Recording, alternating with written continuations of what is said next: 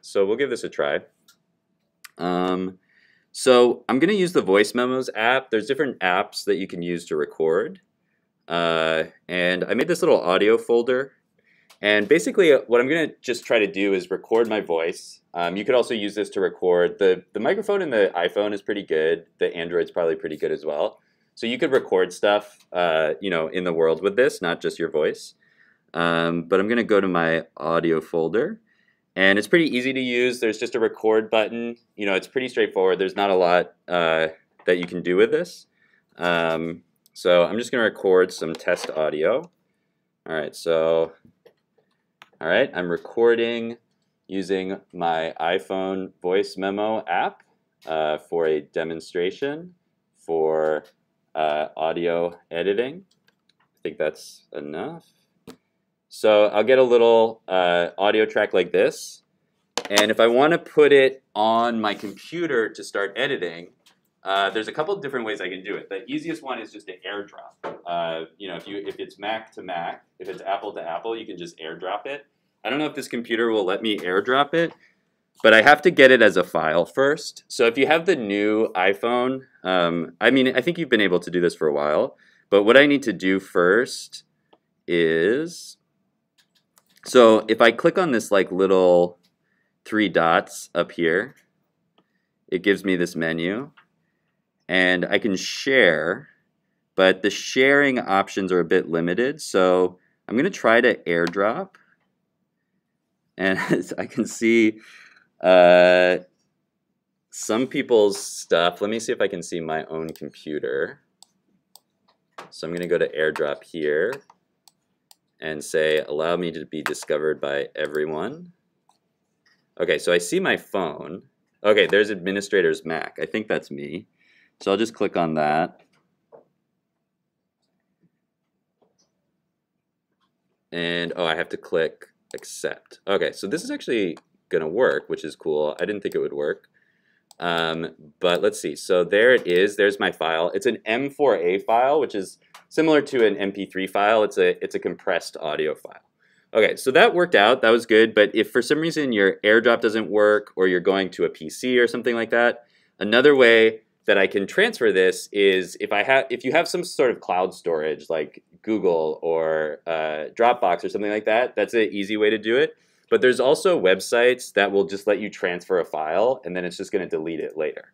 So if you just need to transfer a file, you can do that. So what I would do if the AirDrop hadn't worked is I would first put this into a folder.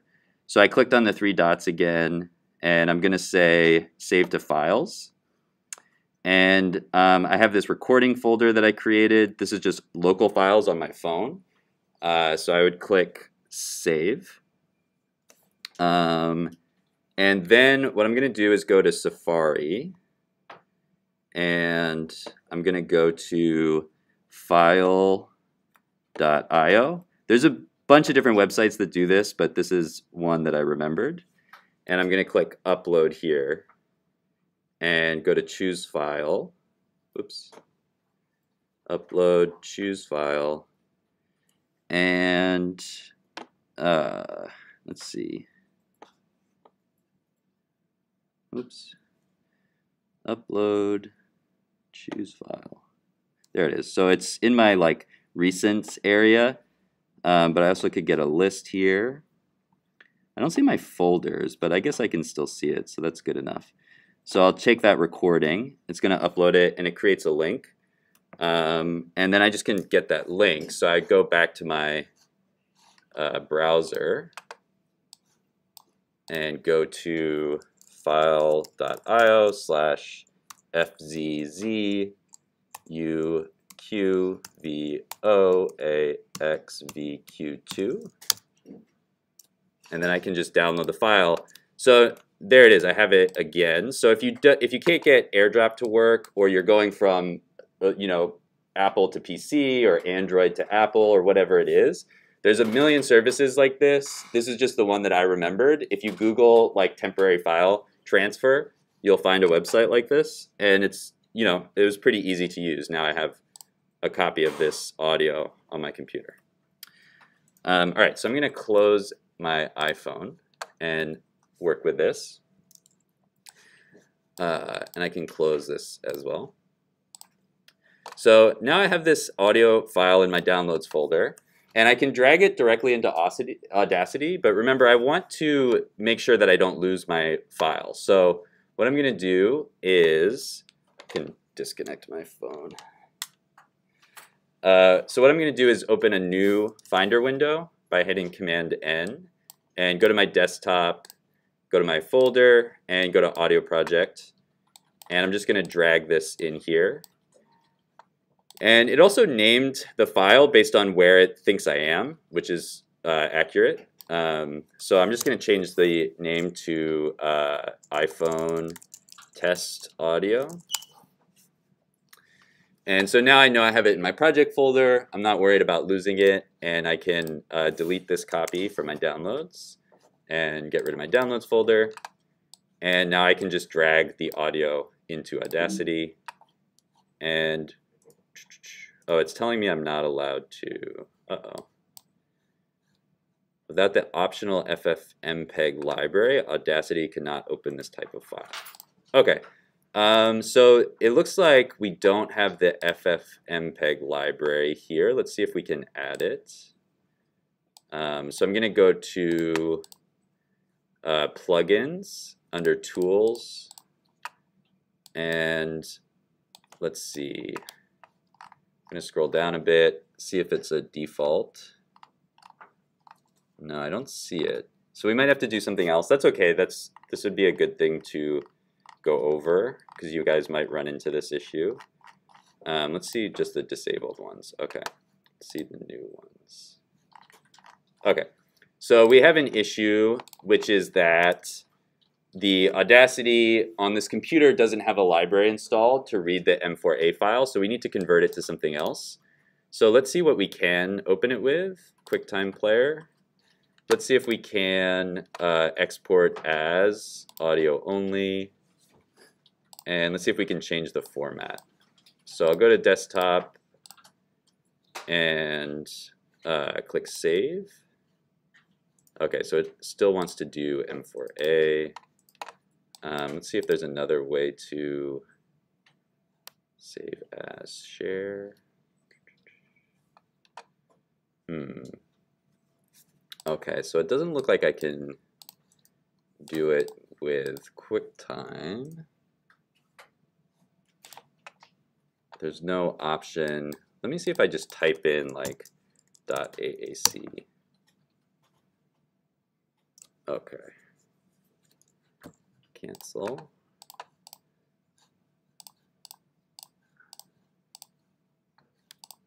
Okay. I don't know. I don't know why. I guess this version of Audacity just doesn't have that library. Let's see if we can open it as music. All right, I'm recording using. Okay, so we can hear it. Let's see if we can. Let's see if we can export it. Okay, so here's the file.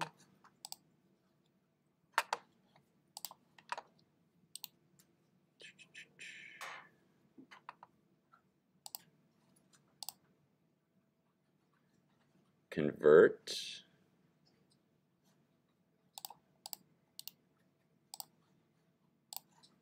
Okay. File, convert, create AAC version. Is it going to let me do that? Oh, I probably put it in my documents folder. Let's take a look. Documents, or no, we want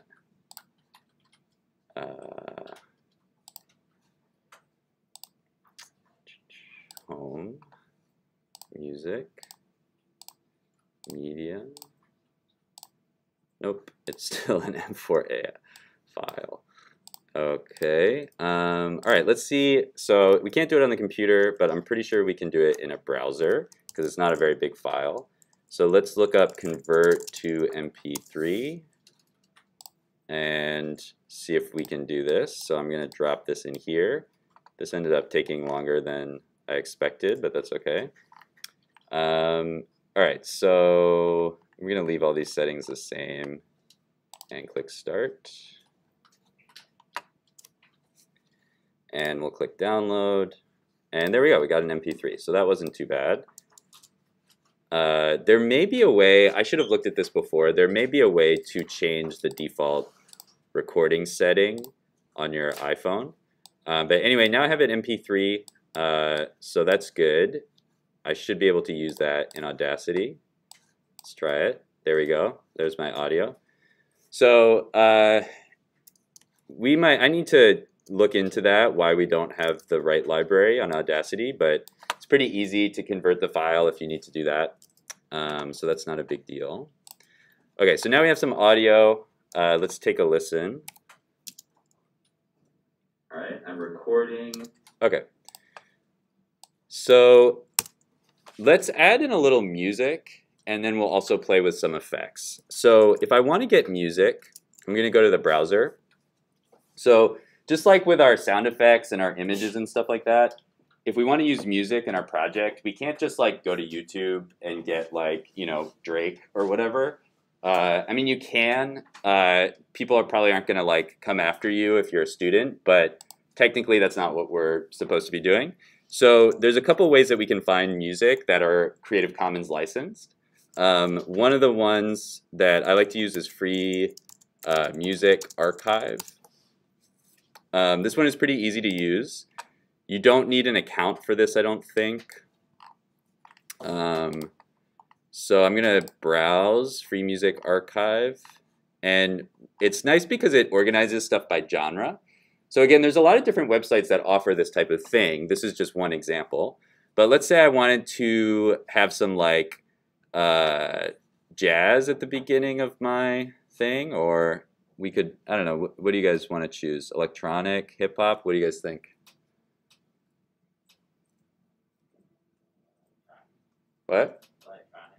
Okay, we'll do electronic. Then we get some subgenres: ambient, breakcore, chip music, chip tune, dance, downtempo. There's a lot of different ones. Any suggestions?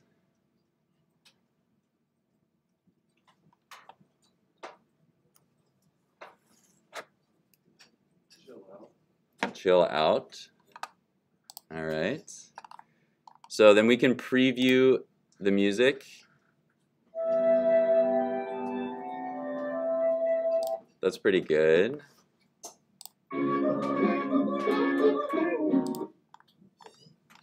Oh, there's one artist that has like a lot of songs on here. Let's listen to this one. Okay, this first one is pretty good. It's good enough for like an intro. So you could look around, obviously spend more time looking at this stuff, but I'm just going to use this first one. And again, I want to remember where this came from. So I can just go to the track page. So I'll go to this track. And so it'll give me some information about the artist. It also gives me the Creative Commons license here. So I can click on that. And this is an attribution non-commercial license, so it actually has some stipulations. So if I want to use this, I can't use it in a commercial project. So that's okay. I'm just doing a educational demonstration, so I don't need to worry about that. But it does require attribution. So if I want to use this music in my project, I have to give credit to the author. So that's the Creative Commons license there. There's some other information about the track. But overall, this looks good, and so I can download. So I say I understand and agree. That'll download. That's also an MP3 file, so that's good. So then I'll go back to the Finder and go to my Downloads folder. And again, I want to make sure to keep this in my project folder. I don't want to just drag it directly into Audacity. And then I also want to save that link, so I'm going to open up my notes, and I have multiple browser windows open. So I'm going to copy the link to this page and go to my notes and say this is my background music and paste that in there. So that way I know where to find that if I want to look at it again. And so now I can drag that into my Audacity project. And there we go. It's much longer than the voice audio I have, but that's okay. Let's zoom in a little bit to the beginning. And then I'm going to want to bring my voice audio. So I want to start with the music. So I'm going to clip off this first couple seconds of silence. So I'm just going to select that and then hit delete. And then I'm going to make this a little bit smaller so I can see both of these. And then I'm just going to, if I hover over the title of the track, I can drag this over. And so I want to start with the music. Alright, I'm recording. Okay, so I want a little bit more music before I come in. Alright, I'm recording. And then I want to bring the music down a little bit when I start talking. So I'm going to use the automation tool. And I'm just going to make a little clip right before I start talking and another one after I start talking. And I'm just going to bring that down a little bit. And I can select this area and listen to how that sounds. Alright, I'm recording. Alright, I'm recording. Alright, I'm recording using my... So I want to bring it down a little bit more. So I have to stop to be able to edit again. And I'm just going to bring that down a bit more. Alright, I'm recording using my... So that's pretty good. Those levels are pretty good. And so I can continue to edit it. I might just cut it completely at some point and then, bring it back somewhere else. But that's basically how I would edit in the sound or different sound effects as I'm working on it. All right, so I want to demonstrate a couple different effects that we can use with our audio. Any questions before we do that? Okay. So I'm going to mute my background music for a second and just listen to the voice recording that I did.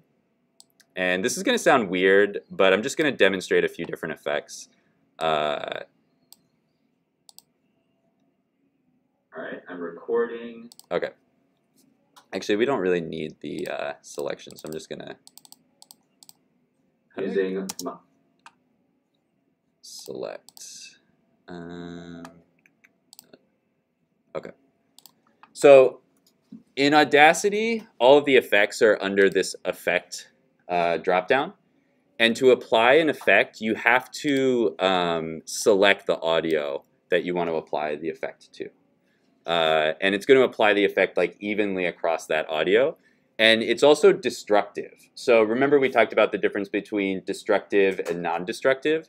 Once I apply this effect, I can undo it, but I can't change it later on. So if I apply an effect and then I leave Audacity and then I come back later, I can't remove the effect.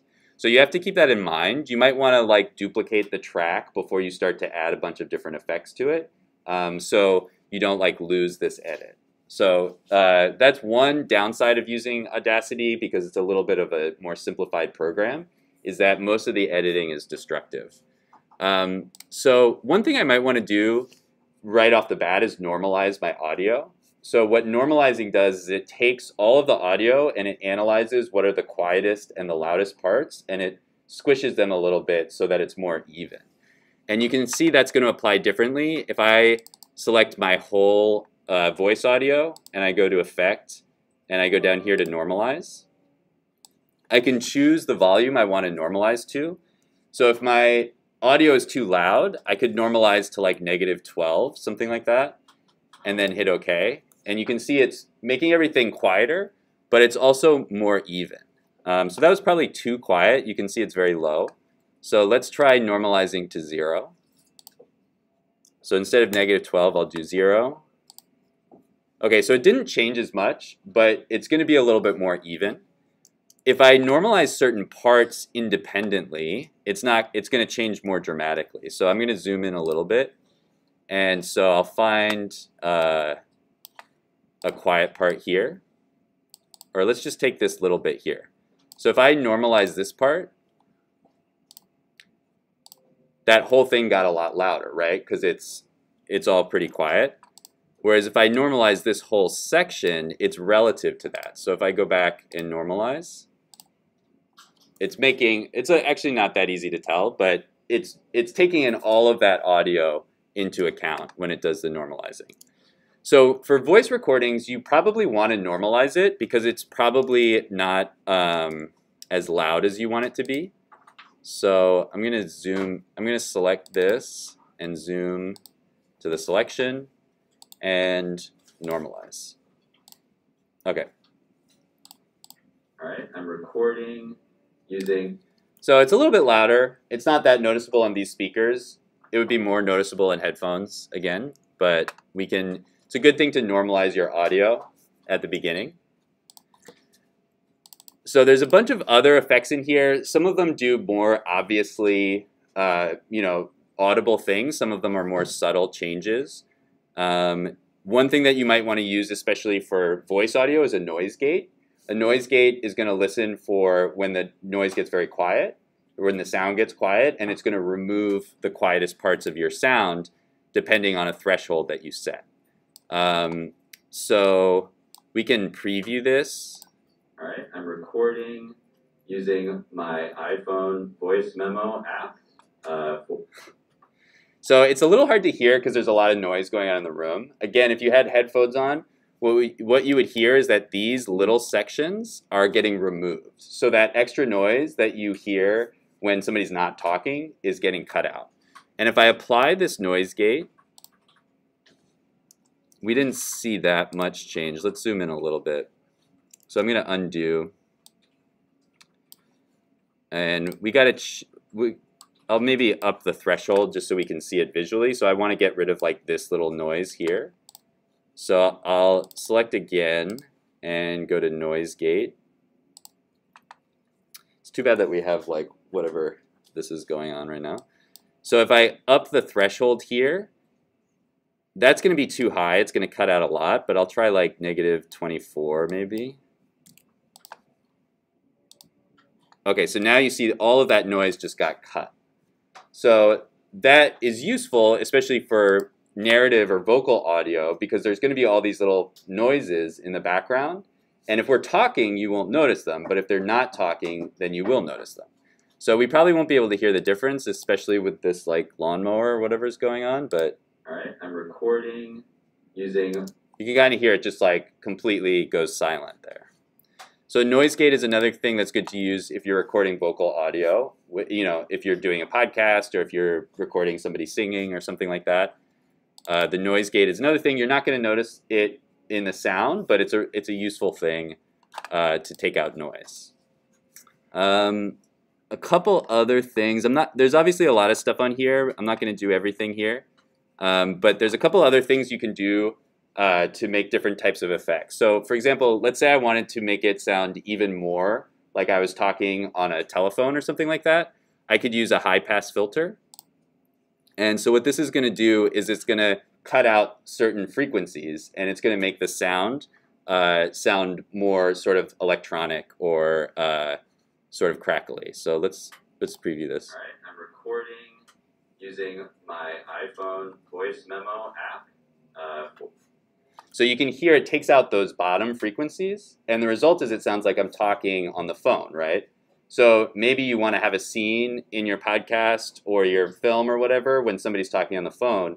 You can edit the audio to make it sound that way instead of like actually trying to record somebody talking on the phone or whatever else you might do. So high pass filter is a good thing to use for that.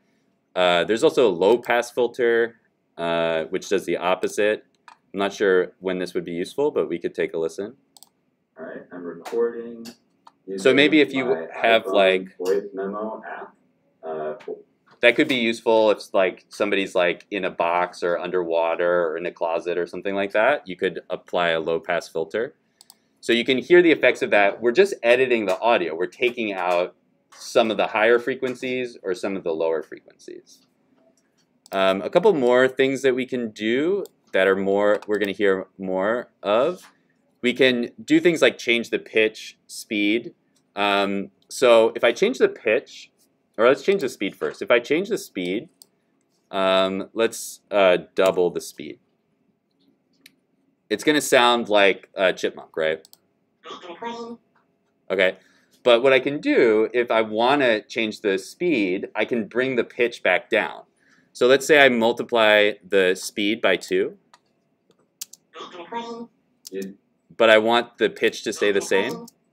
I can go to Effect, Change Pitch, and I'm going to bring it down 2 half steps. Or I guess I could try the percent change.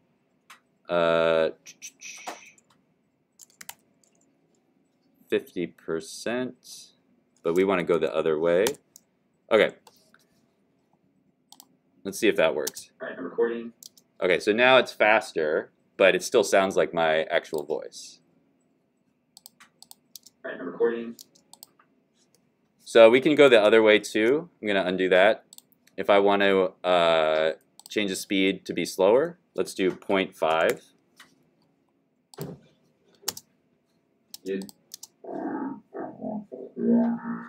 So again, it's slower, but the pitch is lower, so it sounds weird. So we can take that and change the pitch. So we'll change the pitch 50% up. Okay, not far enough. Let's try 100%. Oh yeah, because I multiplied it by 2. Or I went down half, so I have to go up. Wait, I divided in half, so I have to multiply by 2 to get the same. All right, I'm recording. So it sounds kind of weird, right? We can hear the stuttering in the audio, but we get that effect. If we want to slow down the audio but keep the pitch, we have to do both of those. Let's see other effects that we can use. Distortion, echo, those might be fun things to add to like effects. Let's do an echo. All right, I'm recording. Let's do a longer section.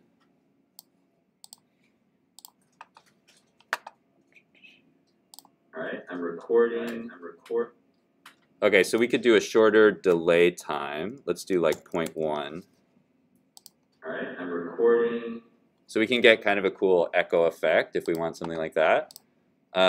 We can also do reverb if you want to make something that you recorded sounds like it's happening in a bigger room. Reverb is a good way to do that. You have a bunch of different options. You can see the room size, all these different options, but let's just try it. All right, I'm recording.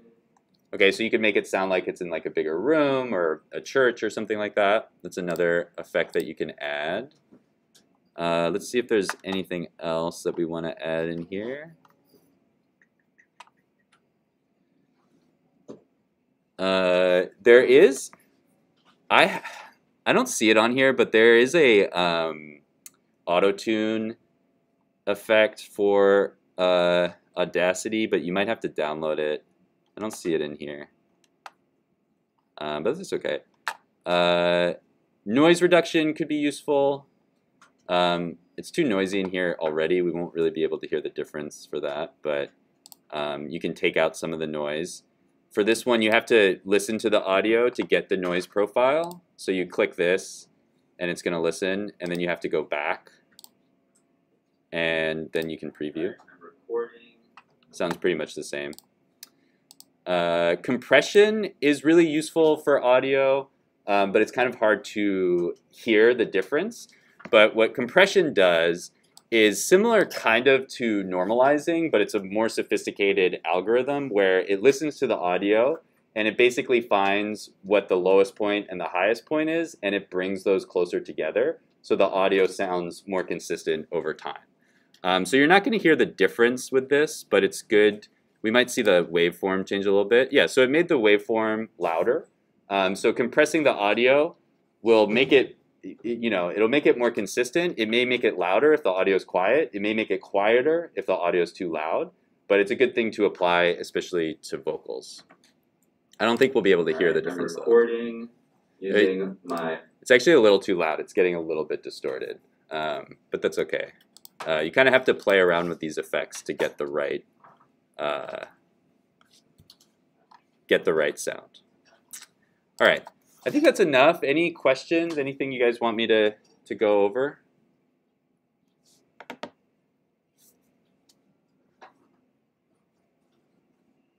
No?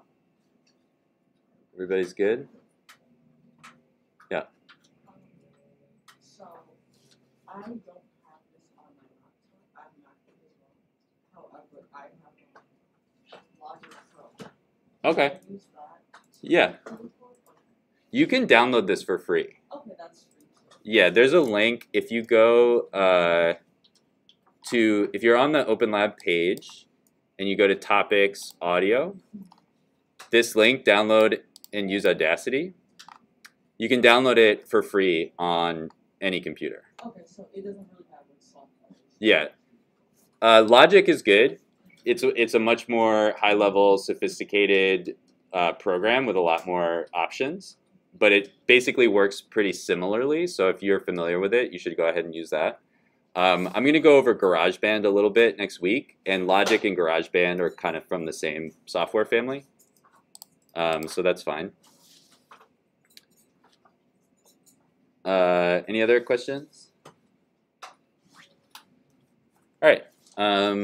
So you guys can use the rest of the class to start working on this. It's, if you have headphones, it might be good to use them, but if not, that's okay. We'll just try to keep things relatively quiet. Just, again, reviewing what we're working on. So the prompt is an audio portrait of a place. You can interpret this, however you want. If you have a specific idea of something that you want to work on, feel free to do that. We just need to have a collage of sounds. So 5 different sounds. You can record them. You can source them, download them, however you want to work on them. You can record yourself talking. You can record your friends talking, record a space. Whatever you feel inspired to do should be fine for this. The only real requirements is there's 5 different sounds, and they're edited together.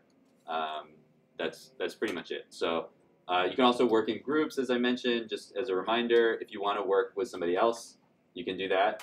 You can work together, but you don't have to if you don't want to. Yeah. So let's work on that. If you guys have questions or you need help with anything, let me know. And we should have some time for you guys to get started. Let me stop.